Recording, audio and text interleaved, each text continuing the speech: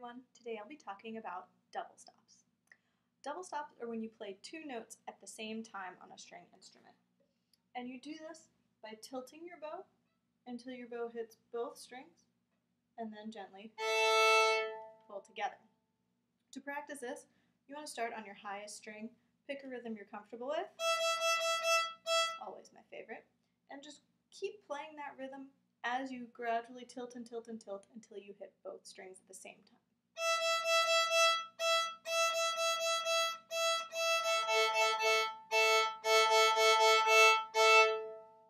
Okay. When you see double stops in music, it will look like two notes right on top of each other. They can show up in any rhythm, eighth notes, quarter notes, 16th notes, anything.